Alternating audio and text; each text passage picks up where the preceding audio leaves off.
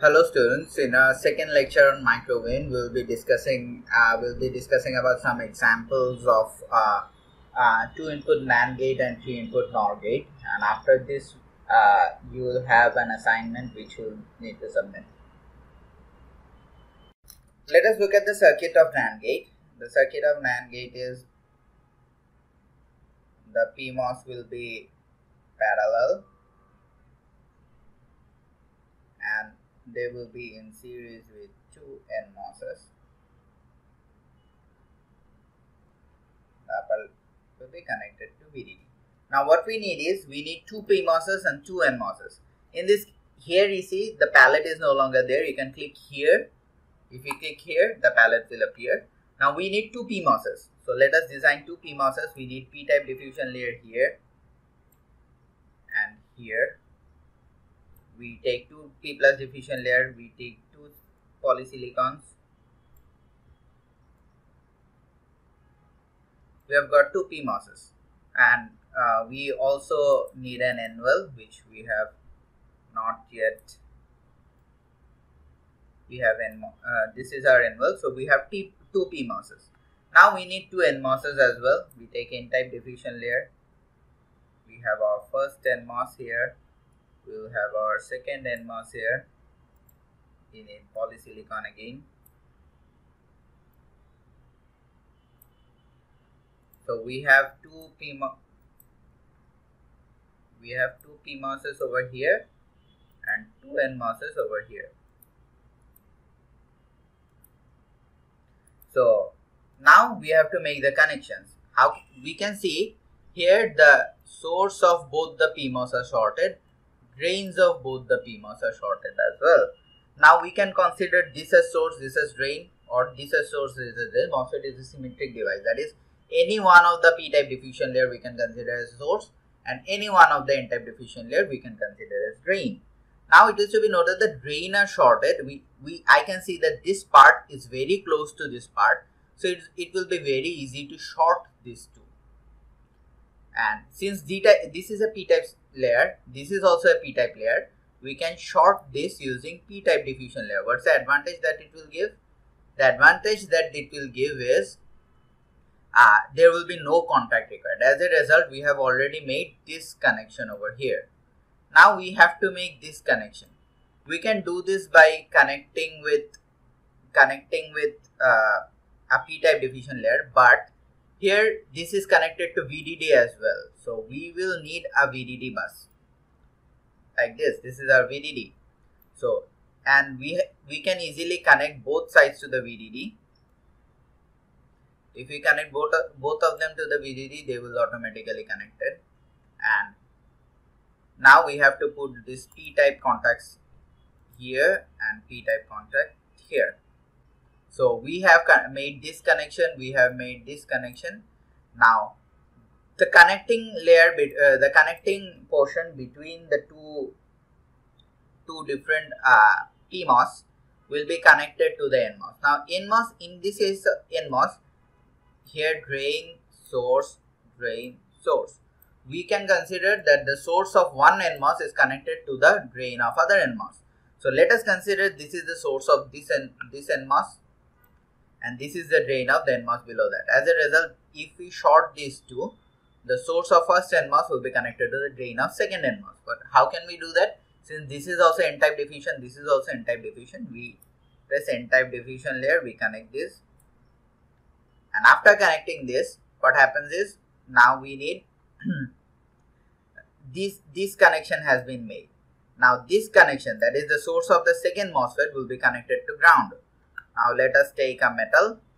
Here we have our ground rail, and this will be connected to this. But here we will be required to use N-type contacts. This is connected to ground, so this connection is also done. Now only one connection is required, the connection between the PMOS and NMOS. So the drain of the PMOSes is here and the drain of the first NMOS is here. So we have to make this connection. So we can do this by using metal. This is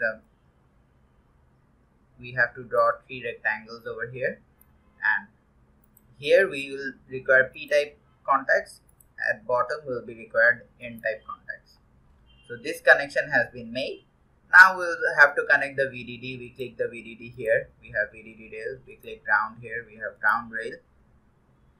We click and another connection is required, that is the gate of this is connected to the gate of this, gate of this is connected to gate of this. So we can connect these two polysilicon layers, these two polysilicon layers. So we select polysilicon, we click and drag it over here. We also select polysilicon, we can drag it over here.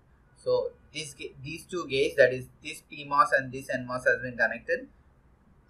This PMOS and this NMOS has been connected, the gates of it.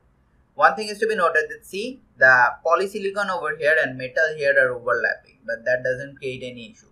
If we see the cross section over here, we can see that metal is above, polysilicon is below, and they are in no way touching each other. As a result, they do not pose any problem. Now we have to insert a clock. This is our clock A, suppose this polysilicon. It is to be noted that time low 2 to 5, time high 2 to 5 assign. Now if we take a clock and assign a clock here, we can see automatically the time period has been doubled. So we don't have to double the time period here. It gets automatically done. We press assign. This is a visible node, so we press this I.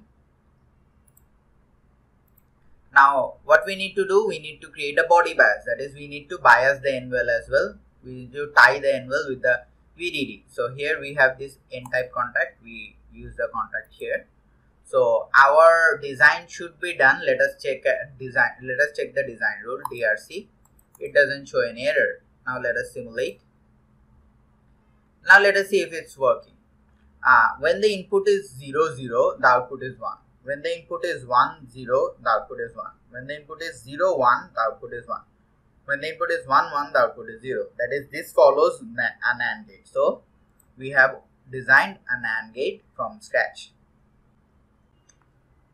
Okay, now we will be designing, we have designed 2 input NAND gate. Let us now look at another example. Let us look at a 3 input NOR gate.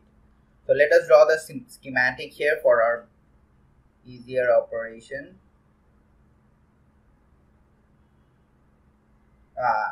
Since we have already learned the basic, there will not be much explanation when we design it. 3 NMOS in parallel, 3 PMOS in series. The gates will be internally connected. Here we have VDD, here we have ground. From here we will see output. So this is our 3 input NOR gate. So what we do is, at first we bring the palette and we create 3 PMOS. So I will show an innovative way of connecting the PMOSes. How we can do this? We can take a big p-type diffusion layer. Now if we make a polysilicon over here, it divides the p-type diffusion layer into 2 parts, this part and this part. As a result, this is a single MOSFET. Now we can get source is connected to the drain, which is source, drain. Now this source and drain are interconnected. So what we can do is, we can define the same region as source of one and the drain of other. So in order to do that, we can draw a polysilicon here as well. So what happens is, this is a MOSFET. Here we have source, here we have drain. This is a MOSFET. Here we have source, here we have drain. And again, the drain of this MOSFET is connected to the source of this MOSFET. So we can draw a polysilicon layer here again. As a result, we have another MOSFET, this third MOSFET. Here we have source and here we have drain. Similarly, we just zoom out a bit and we draw an N-type diffusion layer. We can draw polysilicons.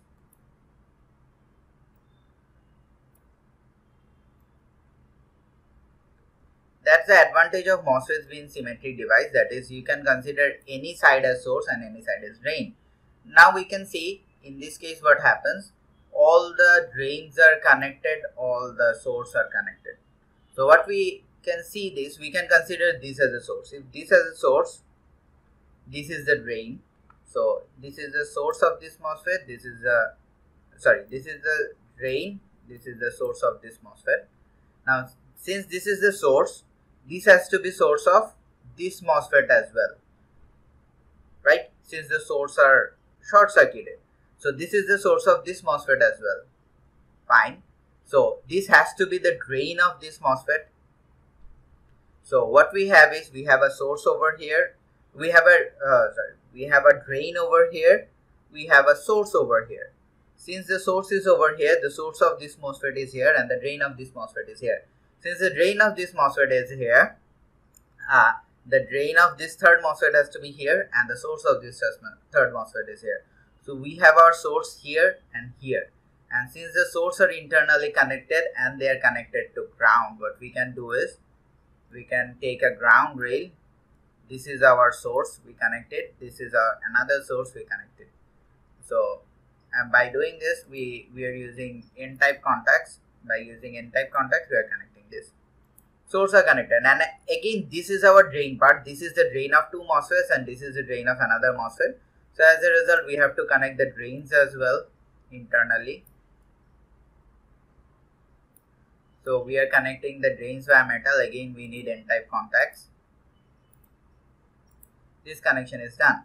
Now let us look at the P side. The P side is series and easy connected. This is connected to VDD because this is the source of the first MOSFET, and this will be connected to the NMOS. So what we do is, we take a VDD rail.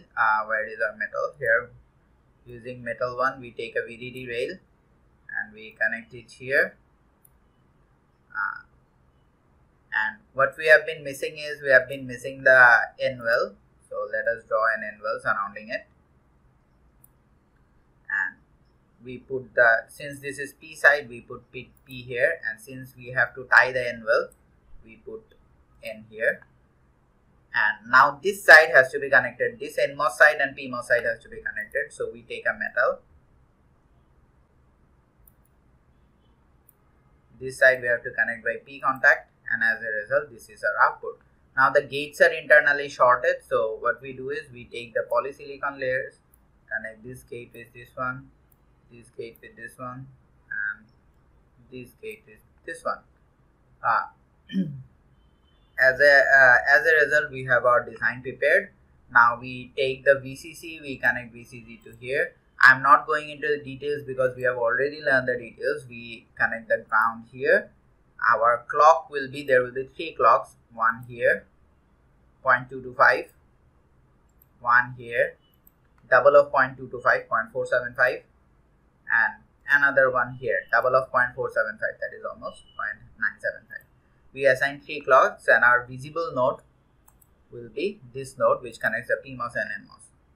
So our design here is done. Let us look at DRC. It's not showing any errors. If there were any errors, those would need to be solved. Now let us run the simulation.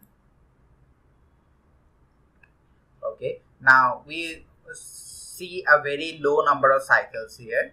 So we change the time from 5 nanoseconds to 10 nanoseconds and give reset. So we'll see more cycles. We can see that only time the output is 1 is when all the inputs, all the inputs are 0, output is 1. So it indicates that the 0, 0, 0 condition gives 1 output and all the other conditions give 0 output, which is our NOR gate. So this is our 3 input NOR gate. Maybe this should make the layout design a little clearer. Please feel free to comment in the discussion forum if you have any problem understanding the topic. Thank you so much.